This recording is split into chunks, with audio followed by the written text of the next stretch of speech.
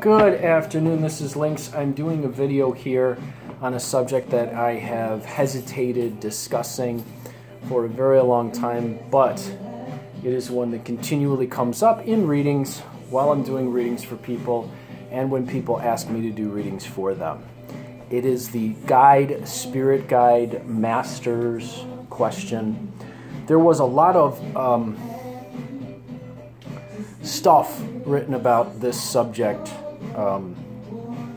in the 60s and on in the New Age movement about guides relating to people and spirit guides. And even if you go back to the 1910, 1920s, stuff about psychic fortune tellers, mediums, 40s and 50s, people were doing mediumism in which they were talking to people's relatives who had passed. It's a very, very popular subject right now, and there's a couple of things I'd like to say about it quickly, just to put it on the record now and to see if I can sort of clear things up in how I approach this and my experience with it. As an individual who has been trained in a tradition that has a lot to do with spirits. In the Tibetan Bon stuff, we do deal with spirits, and very early on in my training I had extensive training in dealing with spirits in cemeteries and in areas that were haunted, things like that. So my stance is that it's not that I am against or I don't believe in spirits and or ghosts. I think that people have gotten too one-sided about it and too simplistic about it.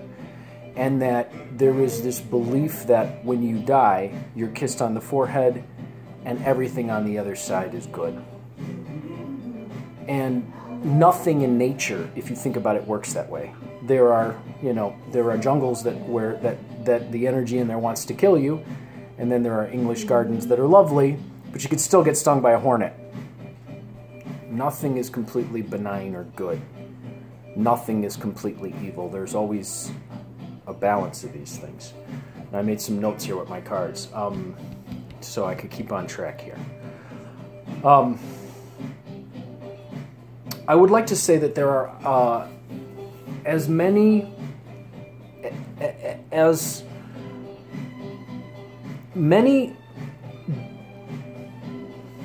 benevolent beings that are out there that could help us. And from my own experience, I will say there are beings out there that will help you. You can walk through a forest and find some sort of discarnate being that will help you. There are ghosts that hang around that do try to help people, though if you pay attention and you have experience, you can see that some of those ghosts are limited in their capabilities. Some not so much. You walk through any cemetery and you will find quite a few different classes of being. At the same time, an individual could go walking in the woods, walking in the mountains, step in the wrong place and end up with seizures. And I've actually had clients who've had this happen, where they actually suddenly had seizures. They didn't know why they were suddenly having seizures, and I said, "You were in the mountains about 6 months ago, weren't you?" And they said, "Yes." "How did you know?" There's a class of being, and if you research the Tibetan gods and demons in Tibet, this is something you can Google and buy, classifies types of beings that you could run across, and there are beings that can curse as well as help. So, where I am not one to believe that everyone is cursed by a supernatural being, I am also not one to believe that everyone is helped by a supernatural being. I also do not believe, nor in my experience do I advocate that just because it's dead that it's suddenly benevolent and all-knowing. Also, if a being that you think is something that you knew when it was alive, and it does not behave the same way that the being did when you were alive, or when it was alive, then you should be aware that there are quite a few beings out there that can pretend to be anything they want. There are also things that claim to be guides that, or family members that will tell you exactly what you want to hear and feed on the result. Also, the idea of the being on each shoulder that helps you. You know, you got one on each shoulder that advises you is a truism in the training in the old Tibetan Bon training, that you actually do have guides. There are family lineage guides. When one turns on a family, they need to be very careful, because the family lineage guides, those of us who study in a tradition with a master, and it's an old tradition, have lineage guides and lineage defenders who actually defend those who are studying that lineage. Depending upon the power of that lineage determines the nature of the beings. I think these days the tricky part is that people are willing only to accept that there are these certain kinds of guides out there, that it's a certain class of being that they've determined is good, and that's the only thing that can help you. Traditionally, one could be helped by demons as well as something that was seen as more benevolent. Demons were looked as a class of beings that came here to clean things up when there was a mess, and gods were looked as a being that was more creative. So the demon was a destructive thing, a god was a creative thing. If a demon came along to help, it was probably because something needed to be destroyed to make way for something new. If a god was helping, it was because something was being brought into being. There is a legend that many of the old gods had been imprisoned by a Banku, or a Buddha, who punished them for abandoning humanity. And I'm just going to leave that one there and not really argue about it. It is a legend, and if you pay attention, you might see and really look at what's going on in the world and how the world really feels. It sort of feels like it's been somewhat abandoned, or at least that the beings out there, that the nature beings, the nature spirits, the nature guides are at least very, very sick because of what we've done in this space.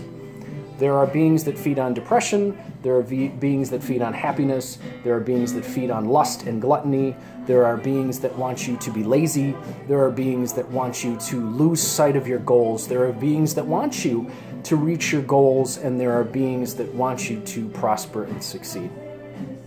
And as it was put to me one time by my master, if you were a god and you were helping a human, or a human was asking you and the human was likely to give up, would you want to help that individual, or would you want to go and help a being that was more determined to make a difference in the world, to help the world, to heal the world, to give a space that other people could prosper from?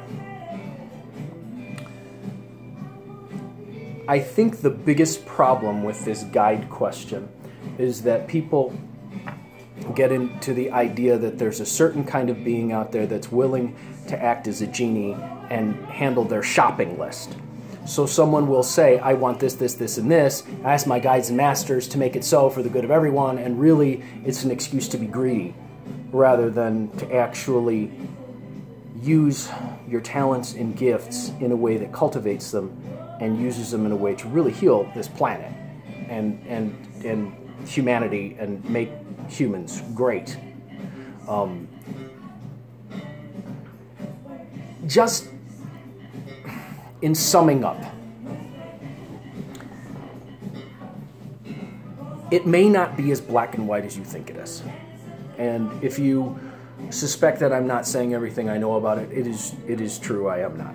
I do have, as I said, experience working directly with this stuff. And my understanding of it, through my experience, is it is much different than the popular books would like us to imagine. In my experience, the dead relative is not always hanging around, and quite often it is someone who claims to be the relative that is not, and sometimes it is the actual relative, and they are actually living around the house, and they are a ghost. But does it fit the traditional Catholic or Christian view of a God and angels and a hierarchy, or the New Age view of a God and an angel and a heaven afterwards? Well, that's a relatively new concept if you think about it. And there are much older traditions that go back thousands and thousands and thousands of years, which have repeatedly proven in their lineage and in their training of students that that is not necessarily the way that it goes. And that things like the Tibetan Book of the Dead show people what happens in the death process and what happens after you die. That said, we do find assistance from all over, and sometimes in the most unlikely places. My purpose for doing this video is to assure people that we are never alone, and that there is as much out there that is invisible and unseen, and in the spirit world, probably more so than what is actually physical. But when it becomes a problem is when we use it as an excuse to expect the spirit world to do everything for us, rather than for us to actually pick up the item and move it, rather than expecting something that is discarnate or spirit to do it for us. Can you determine what that looks like in the cards? Sure. You could design something to tell people what sort of assistance they have. But when you're looking for your guide stuff, remember this. Sometimes that person that's right next to you that's working their hardest to make your life easier is your guide, is your helper, is your whatever. And sometimes the energy that you need is opposite of the energy that you think you need. I'm going to say one more thing on that subject, and something that I've never really stated in these public things. I was very much for a long time, I did trance channel for people, and I'm still capable of doing it, but I don't do it for many reasons right now, because my experience of what's going on in the world right now is not conducive to the best things happening when one trance channels. I don't believe that there are the best beings out there that want the best for us right now, and there are lots of things that like to come through and lie. There are some things that come through and tell the truth. I ran a gallery for a while, a psychic gallery, and one year at Christmas time, I did a trance channeling for all my clients from the year who came in the gallery, and I channeled for them all. A particular being came through that I was used to channeling, and for some reason, it came out of my mouth as saying his name was Saint Michael. I had no idea why, because he wasn't. He absolutely wasn't, and I knew he wasn't. But he said his name was Saint Michael. And afterwards, after I was done, I wondered why the hell that happened. And one of the people came up to me, and she said, that was so amazing. All the way over here, I was afraid, wondering what I would do if something came that wasn't an angel or wasn't good. So, at that moment, I was very aware that these beings in the other world are sometimes tricky and sometimes present things in a way to get people to listen, though it may not be the truth the individual thinks it is. So, there is no such thing as only good, only bad. There is no such thing as all white, all black. Things are usually a balance. For everything there is creative, there is destructive. If you think that you only have these good guides out there, these masters that are working hard to make sure that you get the kind of car that you want or the kind of home in the right neighborhood that you want, you're probably in the long run, going to be disappointed in what you get out of all of it. However, there are forces out there that will help you if you ask them for, but be aware. For every bit of assistance you get, you are making a contract in some way, and that being gets something from it. And if you know how to make your contracts and you know how to exchange the energy, then you're fine. But if you don't, you might want to talk to someone who does know how those things work.